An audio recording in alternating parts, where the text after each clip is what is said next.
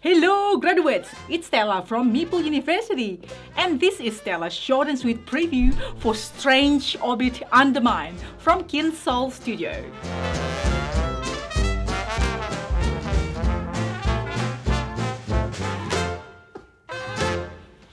Hi-ho folks, there's gold in them the hills and gems, and now it's up to me to go and dig them out to earn my fortune. I've got my pickaxe, my helmet for safety, my brown clothes that already look dirty. What more could I need? But I've heard that some of the rocks are explosive. Better be careful. The game plays 2 to 6 players with mechanics such as action points, allowance, set collection, and modular board. The game is of light to medium complexity. In Undermine, players are miners, digging up the mountain, trying to find the most valuable gems to earn their fortunes and escape to safety. To set up the game, players assemble all of the rock and gem tiles to make a mountain, a different 3D assembly to explore every game. Then, game takes place in turns. On your turn, you have 10 action points to use however you want, but mostly you'll be moving and mining. It costs 1 action point to move, either across or down 1 step, or 2 action points to climb up 1 step. And it costs 2 action points to mine, to dig up either the tile you're standing on or a tile you could legally move to, and add it to one of your bags. Normally, you'll try to mine gems and ores, as this is what will earn you money.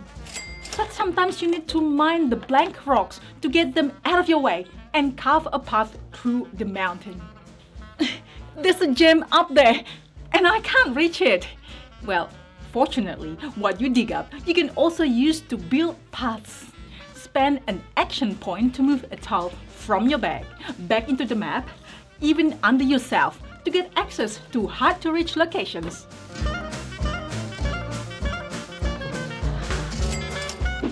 Riches are limited in this mine, and players will do anything to beat each other to the best goodies.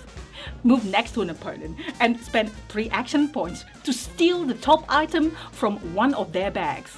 Or spend 4 action points to push them away or knock them down. All of the best resources for me. Move back to your starting tile and deposit your resources for 1 action point each. Frees up spaces in your bags and protects those gems from your opponents. Oh no! An explosion! This mountain is less stable than I thought. Players will come across bomb rocks, dangerous tiles, which can't be mined. But when you open up 2 adjacent spaces, the rock becomes unstable and explodes.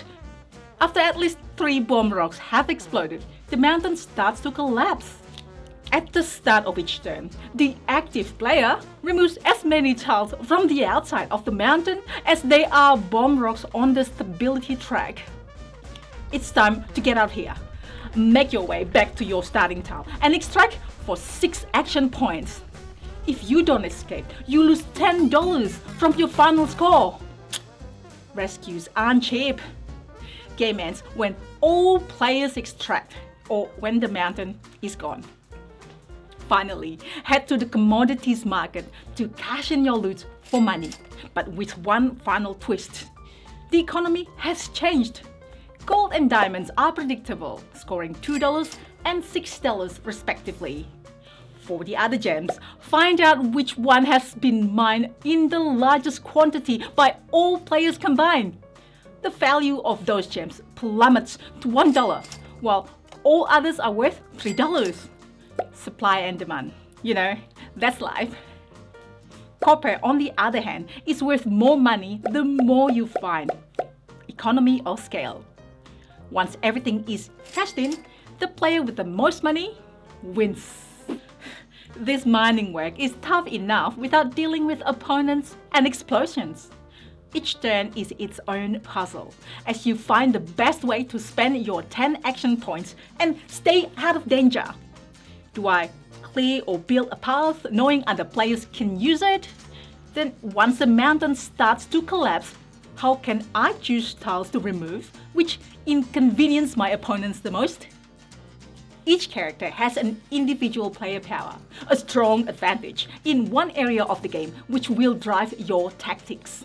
Things like mining multiple tiles at once, taking actions on other players' turns, or being able to climb large heights. There are also optional contracts which can be used, shared objectives which players can claim if they meet their requirements for even more cash grabs when you exit the mine. Oh, you still there? Thanks for watching, folks. Check out Strange Orbit Undermine project page. I'll put the link in the description below. The components featured in this video are prototype, so rules and artwork are not final. You would help us by like the video and subscribe and hit the bell and comments below if you want to donate your gems and gold to me. Kidding. If you want me to make more of these videos or if you have any questions. I also share my board games journey on Instagram. Hopefully I will see you there too. See you next time.